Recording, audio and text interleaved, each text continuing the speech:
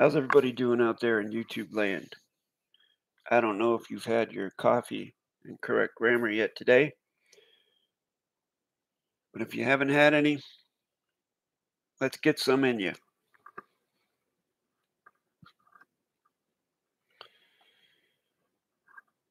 Tried to advertise this live stream as best as I could about a half hour, 40 minutes before I came on here.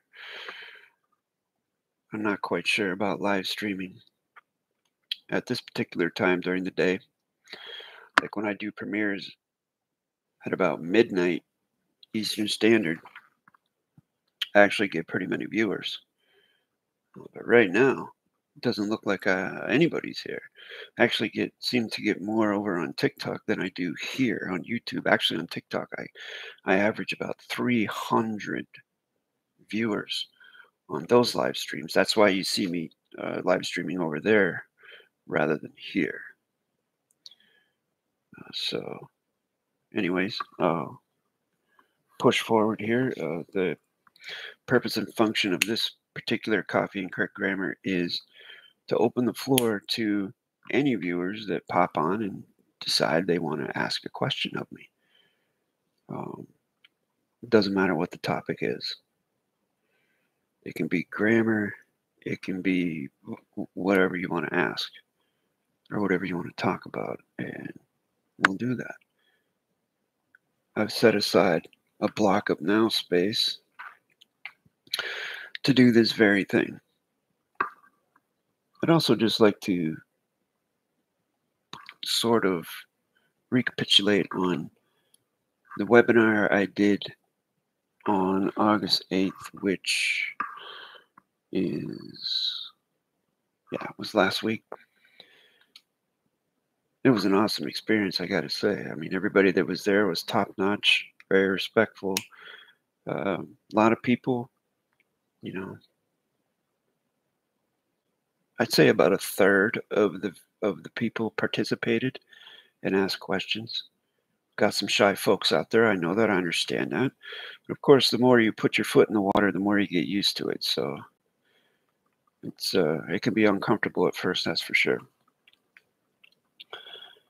And I gave a little bit of history about myself and my journey with correct sentence structure, where I started and all that stuff, and where I came from, how I developed the positions that I've developed, how I gained the knowledge that I gained, and the performances and all of those things.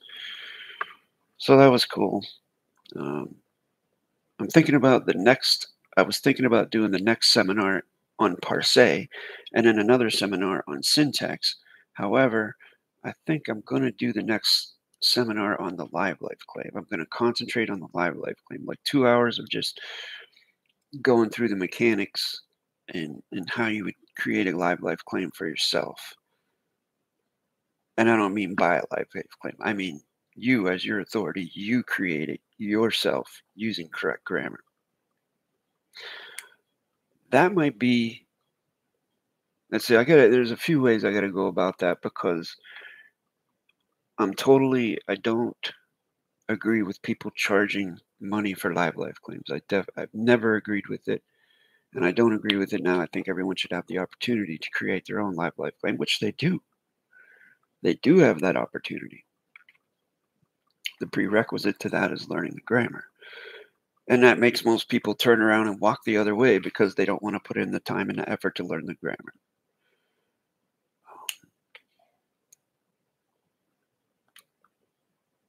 Over the last 6 or so years,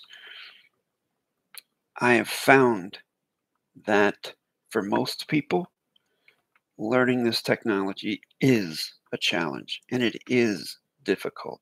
And most people, even if they start and they get to a certain point, give up. Because it can be frustrating at times. And this is what separates those who are successful with it from those who are not successful with it.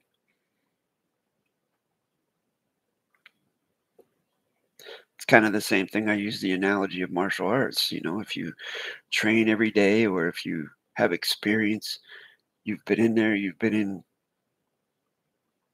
actual physical confrontations, whether it's in the gym or on the street or wherever it is, then your success rate is going to go up exponentially. But if you have no experience, you've never done it, when all of a sudden you're put in that situation, it's not going to just magically appear. You're not just magically going to know what to do. You're probably going to freeze up and get your ass kicked. That's probably what's going to happen. It's the same thing with correct sentence structure. If you don't do it every day, if you don't practice it every day, you don't learn, study, whatever, talk about it, then it's not going to take root in you. As I remember from the fourth way teachings of G.I. Gurdjieff, you form within yourself what he called a magnetic center. Now, he used the terms light magnetic center, dark magnetic center. I mean, that's opinion. What color it is doesn't matter. You're coloring the center. But the center you form, you form a foundation. It's just a knowledge cultivation concept. You form within yourself a center of knowledge and skill, and it forms a foundation, and then you can build on that. And if your foundation is correct, if you have correct knowledge, then your foundation is strong, and everything that you create or partake or participate with from then on will be strong as well, because you have a solid foundation. There's no shaking going on. There's no doubt. But if you have a rotten foundation that is not correct, if it's built on any type of assumption or presumption, then anything you do after that is going to be on shaky ground. And more than likely, the first gust of wind that comes across you is just going to knock you over.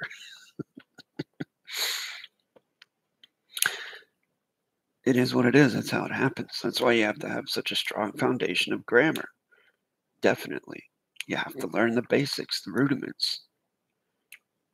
And I would never like here's the thing I will say. There is an individual out there who has, it's a very strange scenario. And I'll just go into this. Since no one's asking any questions or anything, I'll just start talking about different things, because I don't really do it very often in live streams, but I will do it here for sake of argument. There is an individual out there who has a entire money-making system based upon him and his concepts and his ideas. He has a whole learning center that he authorizes that makes money for him. He has a Patreon account that makes money for him. But he separates himself from all of that. And if pressed about it, he will say something like, well, I don't have anything to do with that. I do my own thing over here. Whatever they do is what they do. And they don't, I don't get paid for any of that. They get paid for it. They're doing their own thing. I don't have anything. It's sort of like relieving himself of responsibility or accountability for what's going on with the people that he's authorized to use his technology. And what a shite technology it is that they're using over there. And I'm not just speaking empty words. I'm speaking based upon evidence. Go to the website lastflagstanding.com. Look at the grammar on that website, and it's shite. There are mistakes all over. So you see the dichotomies there of what's going on. If you buy into that and you begin trying to build your knowledge base based upon what's being taught over there, and you think that it's correct, and then you actually wind up in a situation where you have to use that stuff and you have to think on your feet, you're not going to be able to explain what you're doing.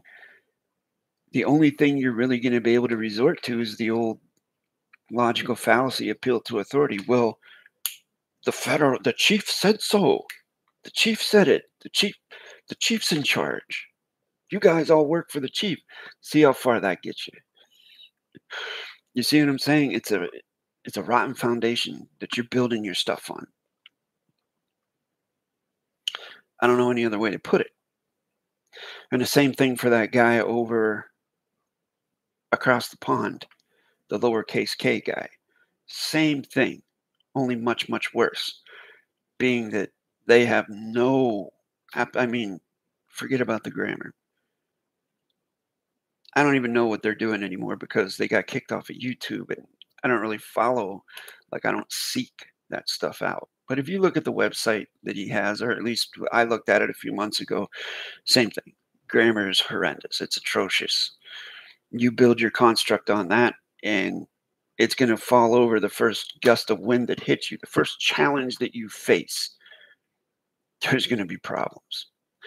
So I would liken it to, again, martial arts analogy, where you go on Instagram and you see there's this one channel called McDojo. I think it's called McDojo, where they show these videos of these traditional kung fu or gung fu practitioners or karate people that are doing demonstrations. A good example would be the Steven Seagal thing.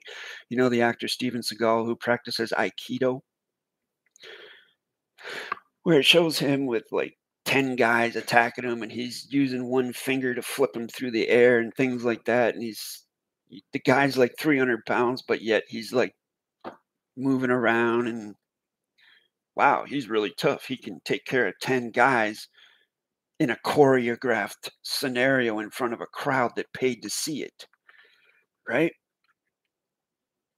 So if you take that type of martial art, Aikido, and you practice it for 2, 3 years every day, maybe, I don't know how long it takes to get what kind of belt. I don't even know if it's a belt system, but let's just say that there is. Say you reach the high level where you reach what it would be a black belt or the equivalent of a black belt in Aikido, and all you've done is train Aikido, and you've never been in a fight in your life, a real physical confrontation. You've never been in one. And after 5 years, you think, well, I'm a black belt in Aikido. I'm a pretty tough MFer, right? I mean, I'll take care of anybody. I'll just use my finger and flip them through the air. And then you run into uh, a drunken collegiate wrestler whose girlfriend just dumped him and he's mad at the world, and you run into him in the parking lot at Kroger, and for some reason he he picks you. He wants to beat your butt, and you see he's coming. What are you going to do? All of a sudden, the next thing you know, you're on your back on the pavement getting your face smashed in because your little finger flip didn't work, because you learned something that has actually no practical value, or you thought that it did, but it doesn't, because you never actually used it against a wrestler or a boxer or a kickboxer or a Muay Thai guy or well, let's just say mixed martial artist, someone who trains in many different things, Krav Maga. I mean, it's the story I tell of when I took 2 years of Shotokan karate when I was a teenager. 2 years of Shotokan karate. I think I got up to yellow belt, green belt, something like that. I thought I was, I thought I was Mr. Tough Guy. And then I ran into a couple Puerto Rican fellas who were boxers, and they invited me to their boxing gym, which amounted to a basement with a heavy bag and some weights and stuff and a speed bag. And I went down there and got my butt beat. I got my butt handed to me. I realized I had knew nothing about fights, even after 2 years of Shotokan karate, nothing. And then after training for a week or two, every day in that boxing gym, I went back to the Shotokan karate studio the next week and sparred my black belt sensei and whooped his butt with 2 weeks of boxing training. So it goes to show you what's quote unquote practical and what's not. If your knowledge base, this is a very long story to get to this point. Your knowledge base must be solid. And if you're going to go over and learn from that learning center and stuff like that, looking at the grammar, the errors that I've pointed out in multiple videos, doing audits of the last flag standing website, documents, the claim of the live life that they sell, doing a grammar audit of that.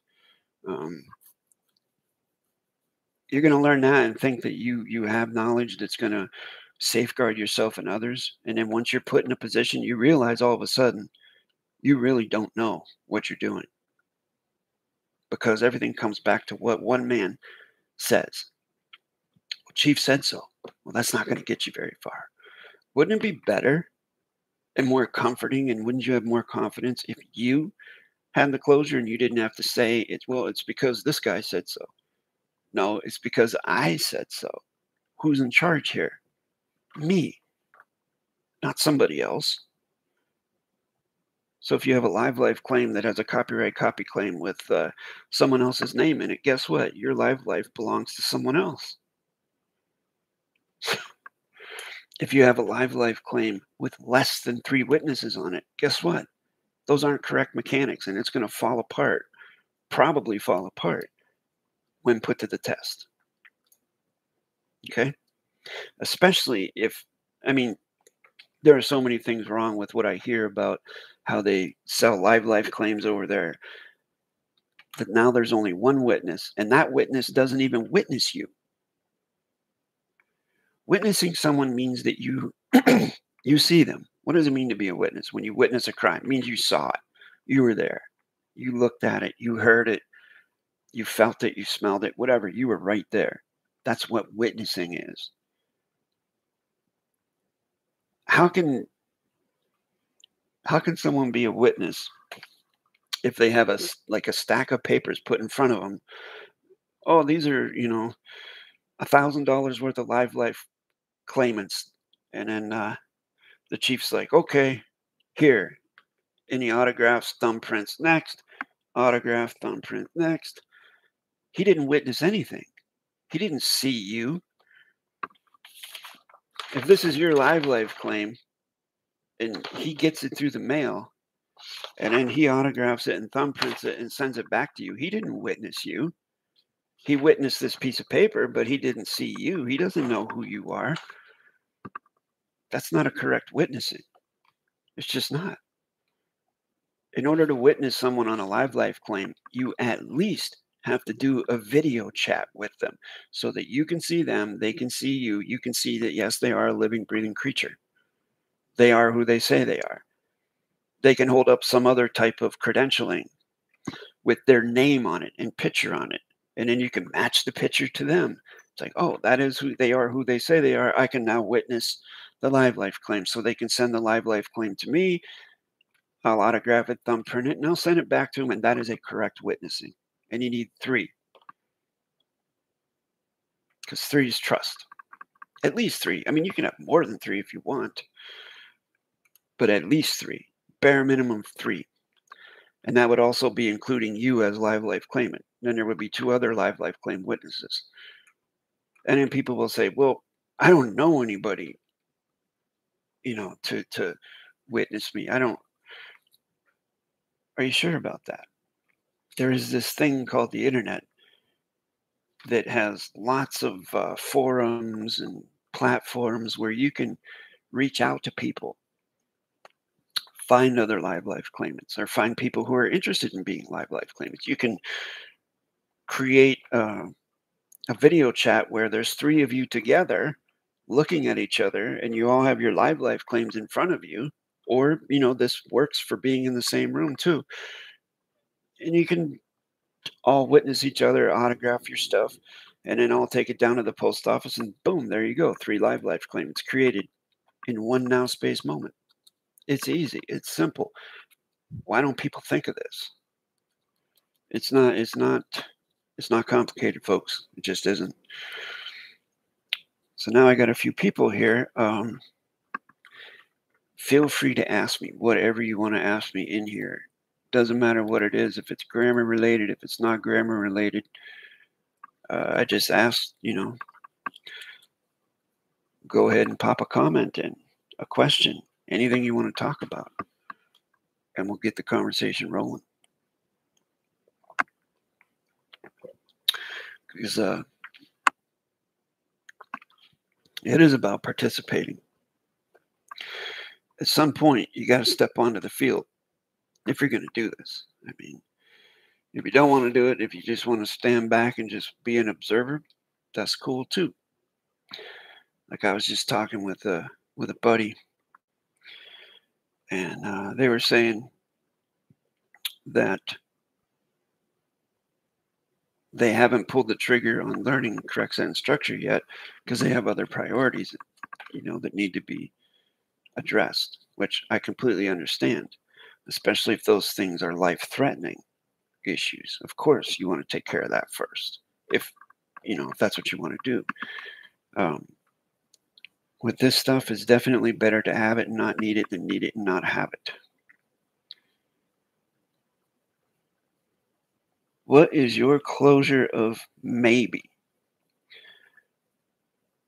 Man, Michael.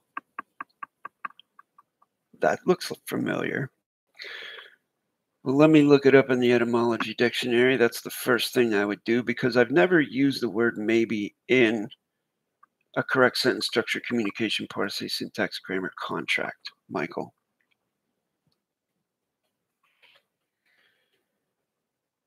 Comes from may and be. So look up may, Old English, M-A-E-G, which the A-E in the M-A-E-G is a digraph, meaning it's joined together. Have power, from Proto-Indo-European, M-A-G-H, to be able, have power, same thing. So that's to is certification. Great. So then the other half of that would be be. In the context, it means to be, exist, grow.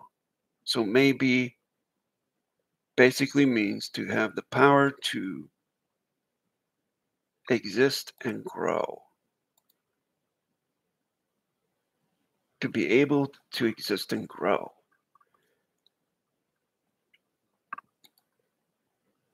So there you go. That's my cursory closure on maybe. May, be, two particles. May means, the earliest Old English and things like that, means to be able to have power. And then be means to exist and grow. So there you go. But I don't use that word in correct sentence structure contracts. If I'm trying to think one instance in a contract where I had to articulate something like two or more possibilities. I use the word auxiliary. Auxiliary. Is that how you say it? Auxiliary? Like with this, with this claim, or with these claims, or with these auxiliary hyphen claims, something like that, which would articulate two or more, or one or more. I've used that, but I don't use maybe in any correct sentence structure contract. Never had a reason to. Usually contracts are concrete, but some can be open to updating.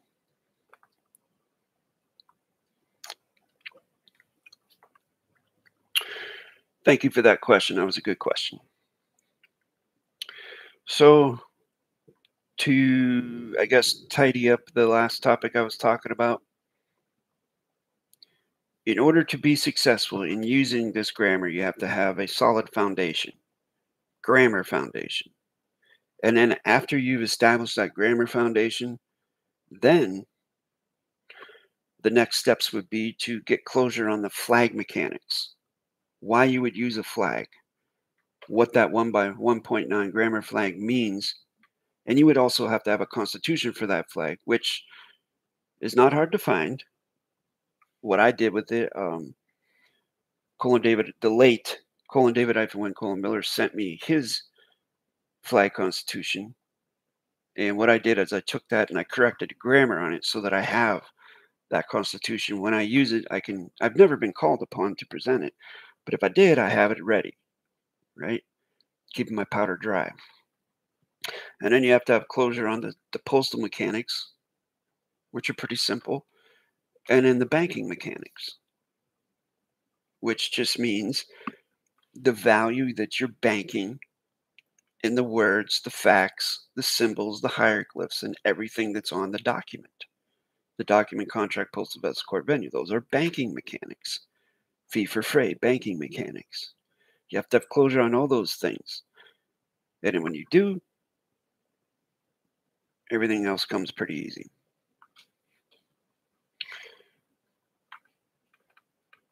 So I think that's going to be the next seminar I do, is on the live life claim, how you can create one for yourself with correct grammar.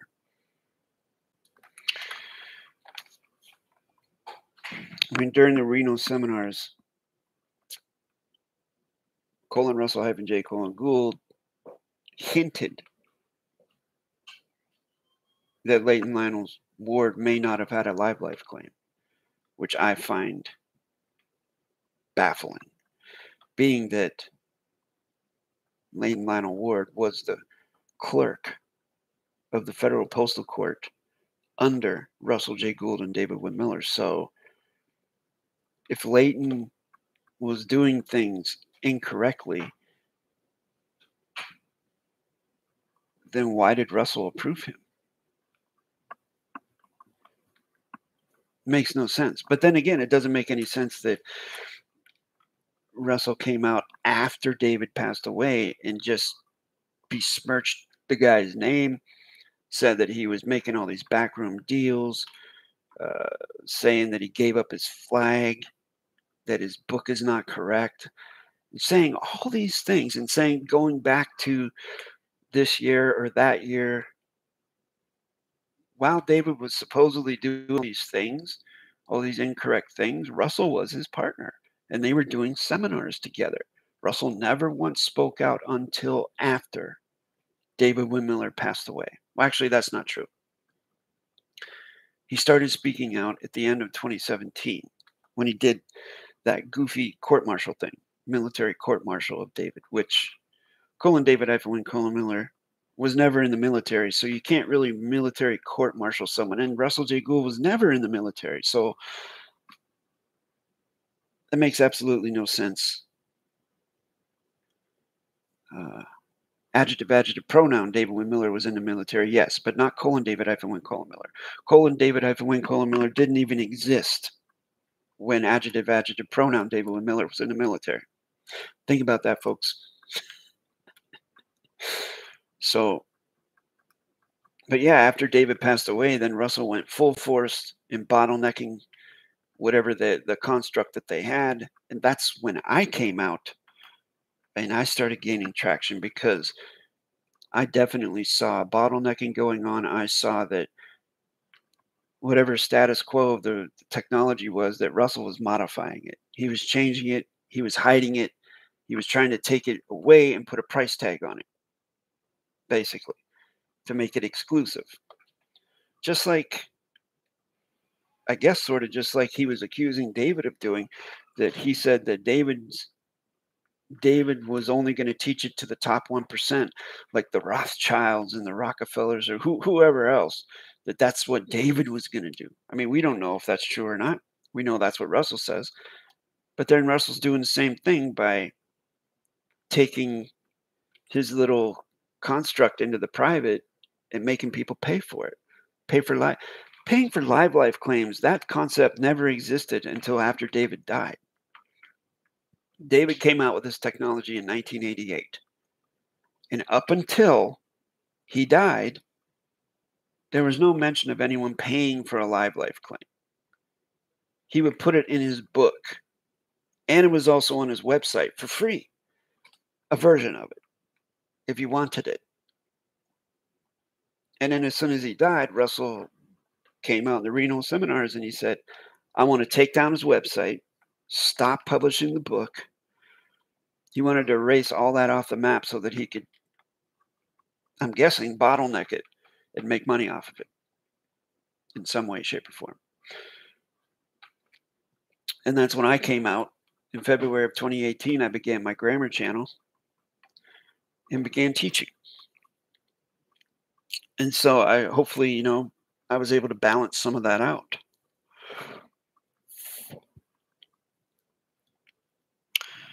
Razvan says, can you share more about the Constitution? Well, yes, the correct sentence structure, communication, parsing, syntax, grammar, flag Constitution just contains details on the size of the flag, the ratio, how many stars are on the flag, how many stripes are on the flag, what the colors are, where the colors are, and also no modification, blah, blah, blah, blah, blah. It's a regular flag Constitution. If you've ever seen a flag Constitution in the fiction, it's just that, but translated in the correct sentence structure. And again, if you've reached that level where you have closure on the grammar, then that's definitely probably something you're going to want to look into creating or obtaining or writing as a flag Constitution for that flag.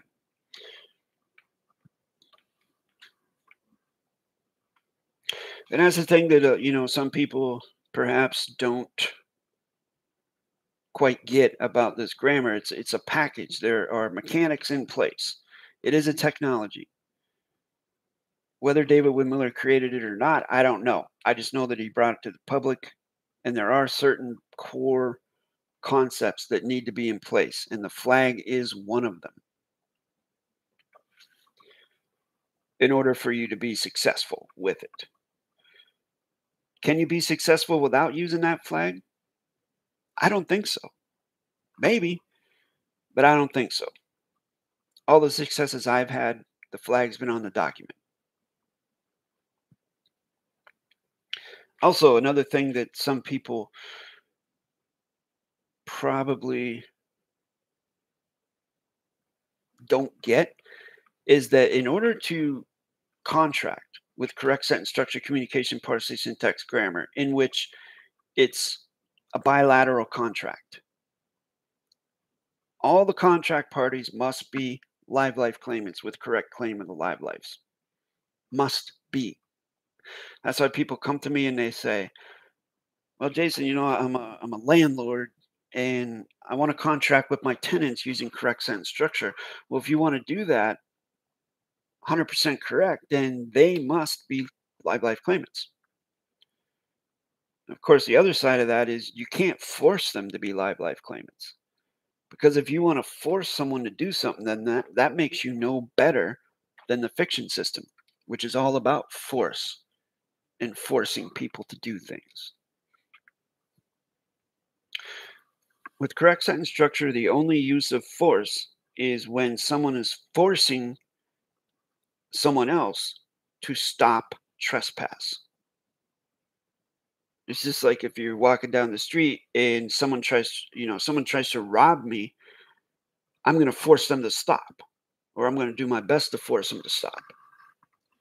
That's the only time it's used. You would never use force to force someone to do something they don't want to do when there's been no trespass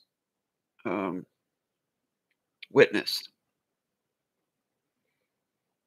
Because that's what the fiction does. So it makes me laugh when people say, we need to, make them use this grammar. We need to, force it. Well, no, then that makes you no better than the fiction system.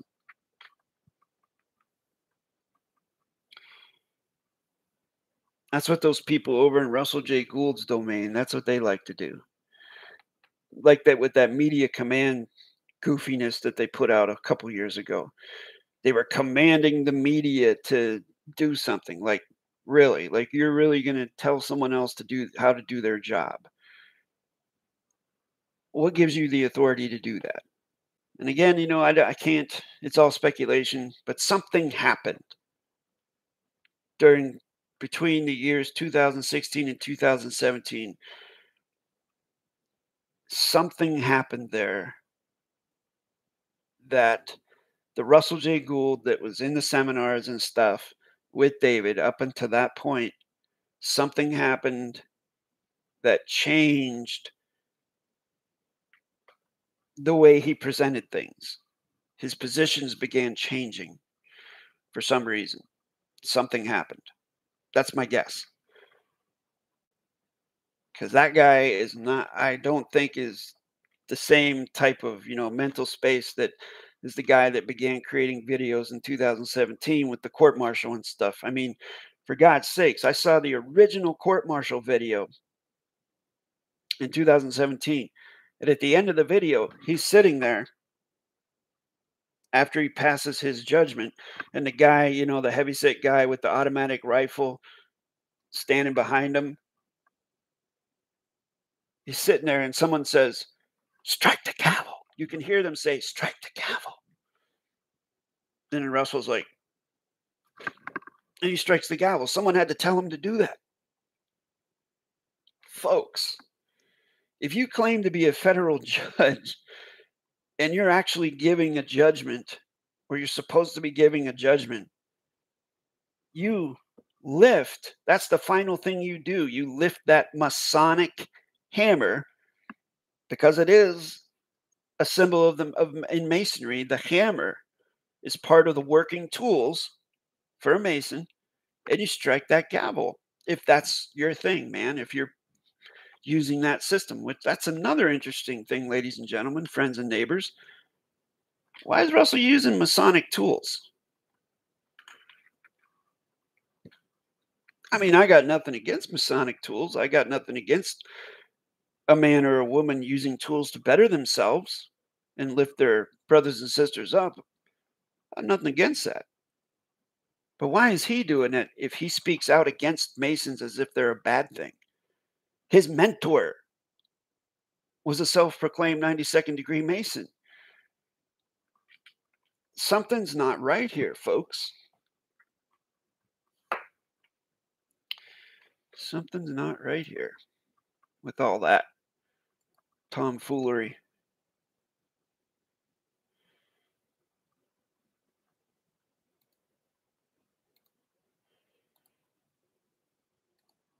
So for me, the most important thing is the grammar.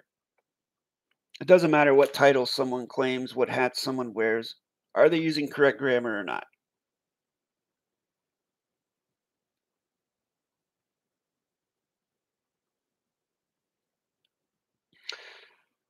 There are a lot of people out there not using correct grammar.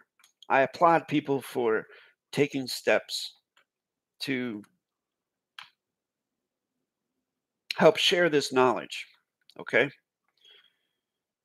But I'm also concerned about those who don't have closure on the grammar, who are trying to teach it. Like, for example, this book right here that I did a reaction video to, The Game of Quantum Syntax Grammar. They can't even get the name right. It's correct sentence structure, communication, parse, syntax, grammar. It's not quantum syntax grammar. But this person right here doesn't even, I doubt they even have 25% closure on the grammar. But he says it's a book for getting started. This book is a work in progress and may not completely be up to date or correct. It is not correct. It is not even 3% correct. I hope that this helps people to get interested in grammar and to learn the grammar. But I also hope nobody takes what's taught in this book and actually tries to use it in a now space scenario where they could get into trouble, because they will get into trouble.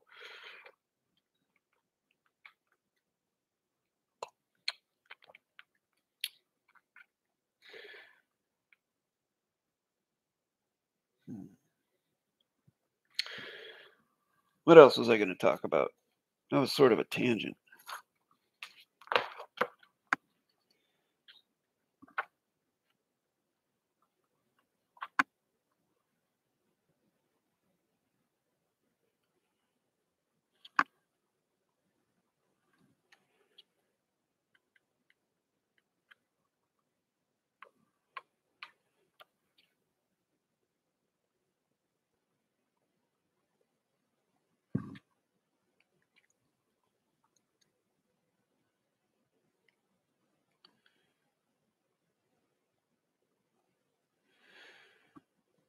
All right, let's take this for example, this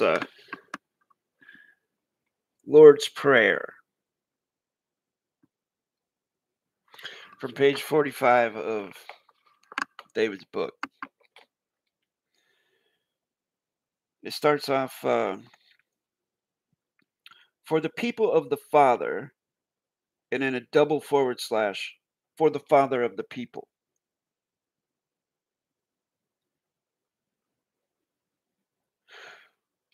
I think he's trying to imply that for the people of the Father, for the Father of the people, is like you're like taking it and writing it backwards, but that's not the way it would be written. If you're writing for the people of the Father backwards, it would be with the Father by the people, wouldn't it?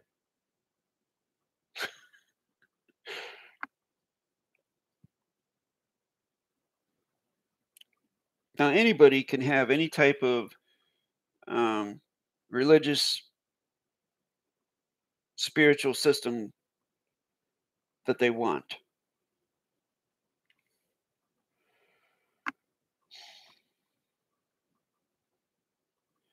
But what I'm concerned about is correct grammar.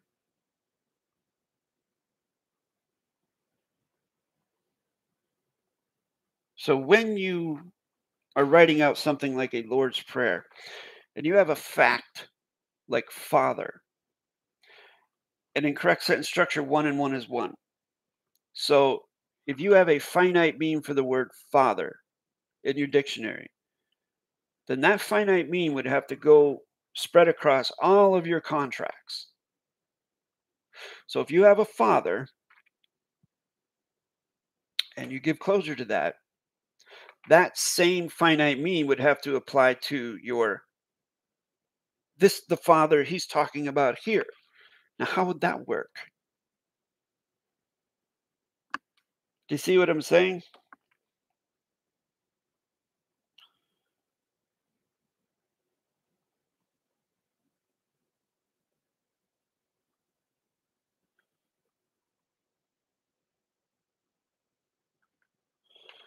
Oh my goodness.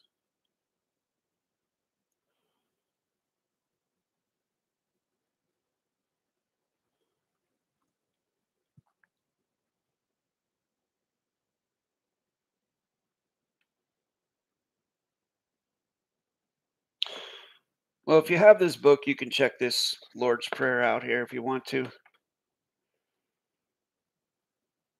He also, which by the way, if you have the book, there is a section in here with part of Army Regs 840-10, which is all about flag protocols and stuff, which they sort of incorporate into their construct here. But on the first page, well, the fourth page of the book is a very primitive live life claim template. The grammar is not correct on here, just so you know that. So if you're going to use this, you're going to have to correct the grammar. It does have all the pertinent information on it, though. And there are actually 4 spaces for witnesses. Minimum you need 3, but you can have 4.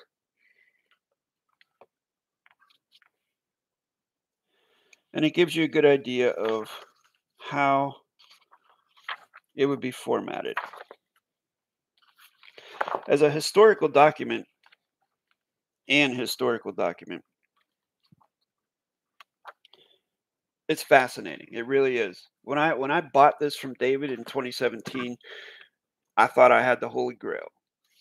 I would take airplane flights and I'd be reading that book on the airplane, studying. But it never really made much sense to me. Like there were so many contradictions in it. I was like, man, this is confusing. And then the more I learned from full:_Raven-Farhad-Tohidi:_Afarin, the more I began to realize that the individual who wrote this book either didn't have closure on the grammar he was teaching, or he was very careless and sloppy, or he was doing it on purpose. And I don't have an answer. as to which of those things it is. I have a guess, but I don't have an answer. And based upon documents I've seen, grammar performances, based upon the grammar performances of David's student and apprentice, Russell J. Gould, and based upon Russell's people and their grammar, I would have to say it's the first option that I gave. I know people are gonna that's gonna send people spinning, but that's my knowledge cultivated guess. I don't know for sure. But that's just my knowledge cultivated guess on which of those three options it is. Well, thank you for the great question, man, Michael. Thank you for the great question, Razvan. Does anyone else have any questions before I take off here? I appreciate the participation from those who had the mustard to step up to the plate and ask the questions. And again, I'm open for any questions about anything. Doesn't matter what it is.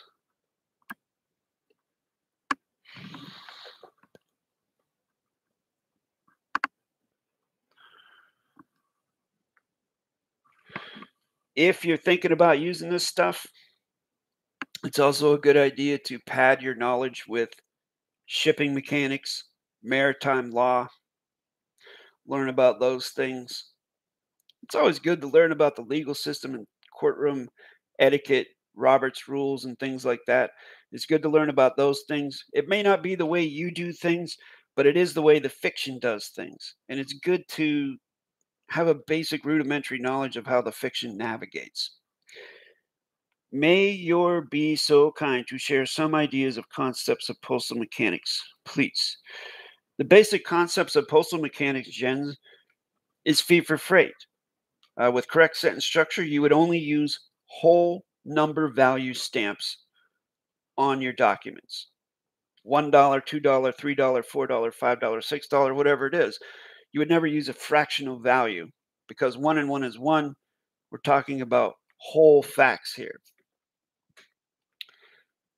So, like the minimum value stamp that you would put on a document would be $1. For example, on this book, you see that I put a red fox stamp on here. I put my punctuated name under David's punctuated name, coming to joiner for this book. I paid fee for freight, and I am now qualified to carry that book wherever I go. It's not necessary, of course, to carry that book wherever you go. But it adds value to it. The value of a thing is what you ascribe to it. And then, of course, in the postal system, if you're going to be mailing a lot of documents and things like that, see, this is what I love to do with my postal station down the way, which I'm friends with the clerks there, with a couple of the clerks. I'm very friendly with them. I will have my registered mail documents all sealed up with the correct postage already on them, with the tape all the edges and stuff all taped up and ready to go when I walk in there. And it blows their minds that I know how to do this. And I just know how to do it because I learned from them. So that would be one thing. If you want to learn more about postal mechanics, go down to your local postal station and engage in a conversation with one of the postmasters down there. If not a postmaster, then a clerk, and talk to them about it. So the value of a document is what you put on it with the stamp. Like when I used to have the no trespass placard out in front of my house, which I don't have out there anymore. But I used to, for a while there, during the medical stuff that was going on, I put a $2 stamp on that and autographed over it. And that would also reflect in the registered receipt that you keep, similar to the one that you put on the back of your live life claim or your domicile claim or your favorite volition claim or things like that. And again, I break the boxes on those things. And another thing about postal mechanics, when you see they put a bullet stamp on that receipt, I autograph over the bullet stamp. Just like if you have a passport, postal mechanics with passport, if you've claimed your passport to tow as a salvage, and you know those mechanics, those postal mechanics to do that, when you travel from country to country, then they put their stamp on one of the pages, then you would autograph over their stamp. But you don't have to do it while they're looking at you. You can do it later on somewhere else. Because I do know, I caution people out there who want to do this. Some of those countries get a little bit upset if they see you autographing over their stamp, their bullet stamp. So just be careful with that. Don't say I didn't warn you. This information is for educational and entertainment purposes only. What you do with it is up to you. And I would highly recommend not doing anything with it unless you have closure on the grammar. 100% closure on the grammar. You know it like the back of your hand, and you can teach it to someone else.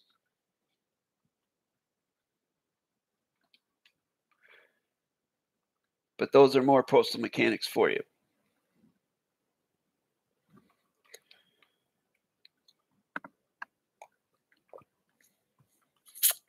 That's sort of like what the CPAS-C treaty is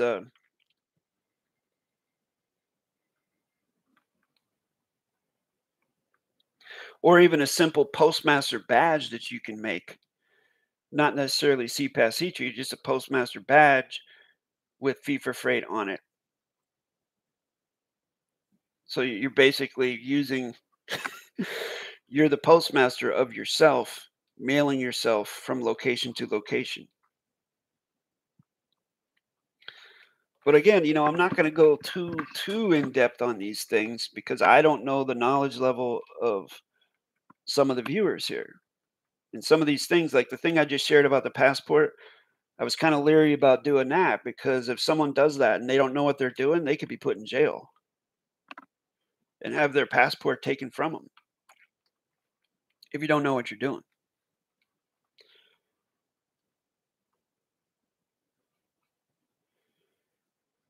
Anytime you come into contact with the fiction system, whether you're traveling or banking or whatever, and you do something that they're not used to, you're probably going to get static. It's probably going to mess you up their day and perhaps your day, depending upon your attitude towards it. Like if I'm going to travel and I'm going to use correct sentence structure in certain venues, I prepare for it. I'm prepared to add a few extra hours onto my day dealing with these people when I do it. There is no rushing this. When you're in the now space, you're in the now space. There is no future, there is no past, there is no schedule to keep. It could take a very long time to explain these things to people, especially if you get detained or put in a sally port or something like that, and you really get put on the spot. You have to be ready for that.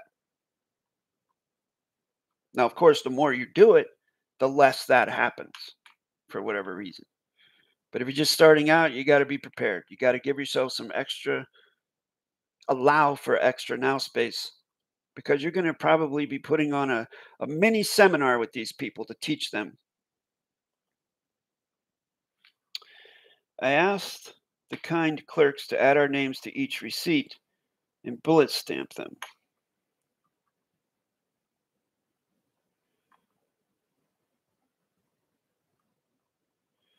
Razvan, why wouldn't you just add the name yourself?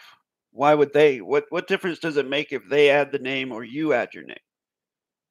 Because I would think if, just thinking in terms of logic, and authority, if you're authority of you, why wouldn't you add your name and then they add their name or their bullet stamp or whatever credentialing they have? Why would they do that for you? Just curious. What purpose does that serve? Because I mean, if there's something extra there that maybe I don't know about it. So what is the value of them adding your name rather than you adding your name? That's my question, I guess.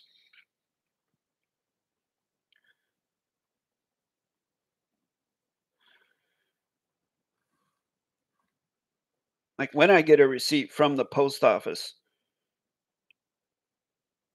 I thumbprint it and autograph it,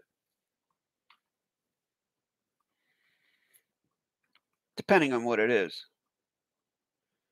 If I'm just buying stamps and I get a receipt, I'm not going to autograph and thumbprint that. I mean, what's it's all practical.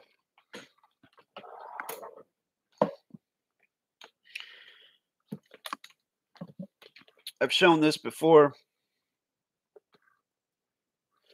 This is my correct sentence structure, communication, parse, syntax, grammar, claims ledger.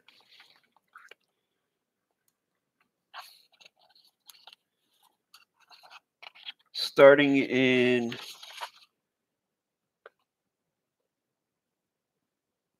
April, let's see.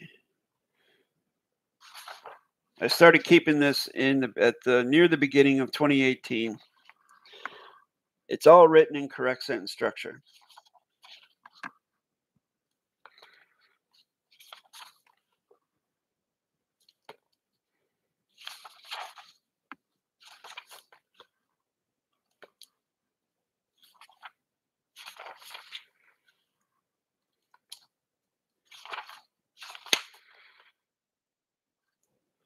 And it's a record of all the correct sentence structure claims I've taken down to the postal station. All written out in correct sentence structure, detailing the fee for freight, the dates, the postal clerks, names or credentialing numbers, so on and so forth. It's all contained in that book, handwritten.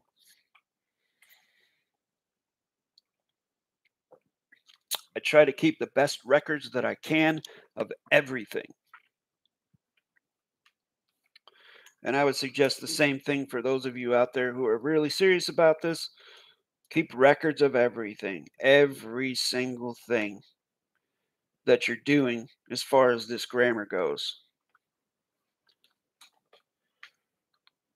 It's just like I keep records of everyone that I have consultations with or do workshops with.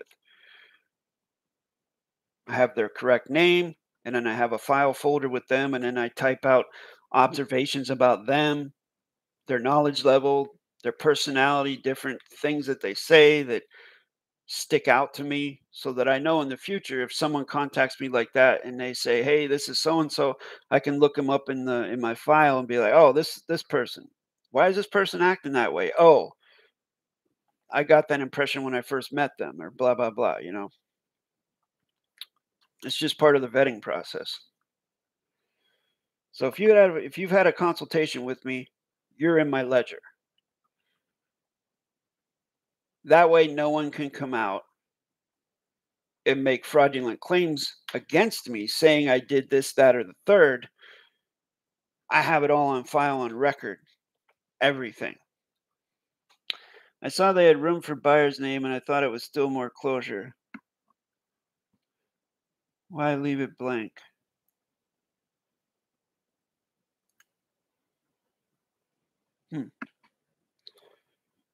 So what's the difference between you putting your name in the buyer's name section and them putting your name in the buyer's name section? I guess is what I'm asking. What is the value of them doing it rather than you doing it? A. Hi there, Jason. When does one has closure on the grammar? When does one have closure on the grammar? Well, I guess it would depend upon when you have no more questions about it. When you're completely confident about it, you know what an adverb is, you know what a verb is, you know what an adjective is, you know what a pronoun is, you know why adverbs modify adjectives and verbs, you know why adjectives modify other adjectives and pronouns, so on and so forth. When you know all those things, when you know the 10 parts of speech, when you know the correct sentence structure concatenation, when you have a correct claim of the live life. There's a lot of things that go into it, but one sure way I can tell you that I can certify your knowledge level is if you contact me at jasonmatthewg17@gmail.com and apply for a test. I have a 10 to 15-minute grammar test that I've been giving out for the past year or so. And if you have closure on the grammar, you should be able to complete that test in 10 to 15 minutes. And I've had about half a dozen people take it and nobody's passed it. You have to have closure on the grammar, you have to be able to use it lightning quick. You have to be able to come up with correct sentence structures on the spot. Impromptu, you have to be able to syntax. You have to know why you're banking syntax values you're banking. You have to know the 5 syntax patterns. So it's like, I guess you could say, when do you have closure on how to do multiplication? When do you have closure on how to drive a car? When do you have closure on how to box? Well, thank you very much for your offer. I'm willing to do that and still watching your videos. Or, of course, if you're really serious about it, you can apply for the workshops that I provide. I have a set curriculum I've been teaching since February of 2018. Of course, that curriculum has advanced and gotten more specific and things like that. I tailor the workshops to each individual student. However fast you're motivated to learn it is how fast the workshops will go. But you have to contact me at jasonmatthewg17@gmail.com for further questions on that, because they are confidential workshops. There's nothing in the workshops that's not available for free on the YouTube channel, though. And most people go for the freebies. The majority of people prefer to go for freebies. So I just offer that because, the most serious people will apply for a workshop. And I do feel that while someone can get 75 to 80% closure on the grammar from just studying my videos, they do need a tutor for that last little bit. I know I did. Gosh, if I wouldn't have had a tutor, I would have never gotten to where I am. And also, as I said in the TikTok live stream yesterday, you got to vet your tutor as well. Just like I vet you, you got to vet your tutor. Ask them questions, ask them some hard-hitting questions and see how they react to those questions.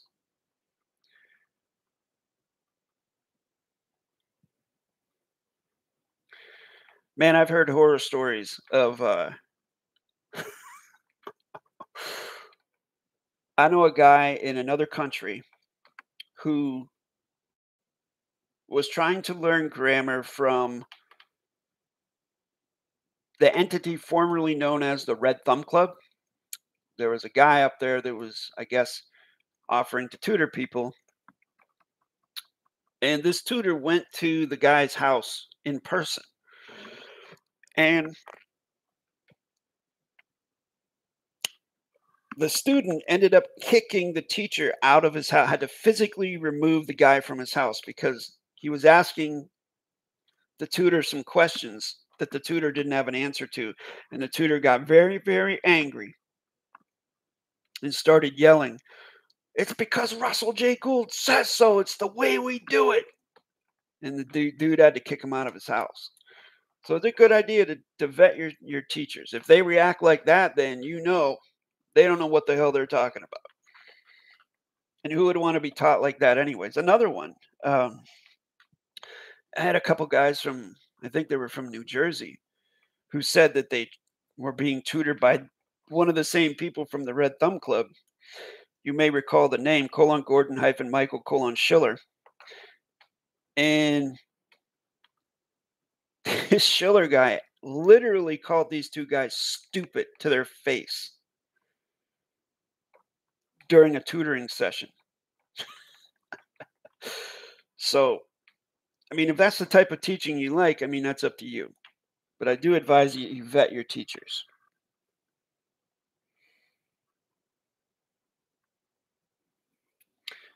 I can tell you, even without the grammar, the now space and overall knowledge and awareness of syntax on its own has power to halt the fiction in small issues. I feel like you're not talking about syntax. I feel like you're more referring to parse. Because that's what I advise people to do if they don't have closure on the grammar. Anyone can use parse and make an attempt to stop a trespass. And by parse, I mean point out the particles of negation in a contract, like the REs, the EDs, all the no contract particles. Yeah, it's not syntax. That's the thing that the Mark lowercase k Kishon Christopher people get confused, because he confuses it. I don't know if he knows the difference. He uses parse as synonymous with syntax, when, as far as I know or can tell, he doesn't know how to syntax. But he uses that word synonymously, interchangeably with parse. They are not the same thing, friends and neighbors. Parse is completely different than syntax. And it's very easy to parse. It's the easiest thing to do. It's what most people do first. Like when I started my YouTube channel, I started doing parse videos because it was the easiest thing to start doing. Anyone can do it, but not anyone can syntax unless you learn it. And it takes a while. And you have to learn those concepts of tangible contract versus non-tangible contract using parse to do that, to credential the words. So, cool. Thank you for your participation, AAAA. Interesting choice of nom de guerre. Thanks, everybody, for the participation. It was good to see some familiar faces like Razvan, Jens, and even :man, space Michael. Appreciate everybody being here. The reason I wanted them to write it is just like I can show some fiction document to show that my LLC name is the name I use in general. I also autograph my name.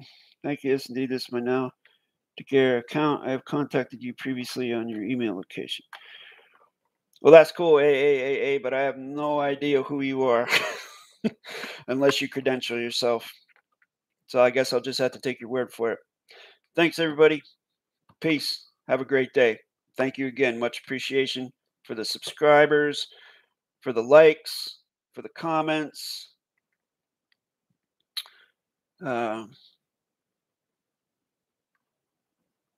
Peace out.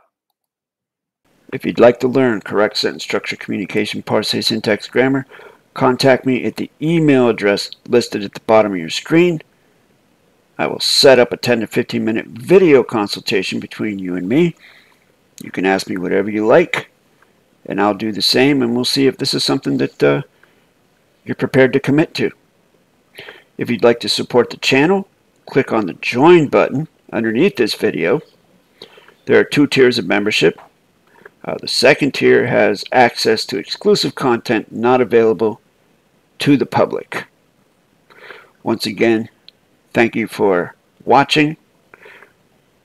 Hit the subscribe button, hit the like button, turn the notification bell to all so that you don't miss any of my premieres, because I do post on a very consistent basis.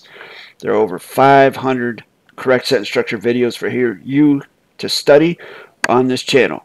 My gift to you, my fellow mankind. Thank you again, and I'll see you in the next one.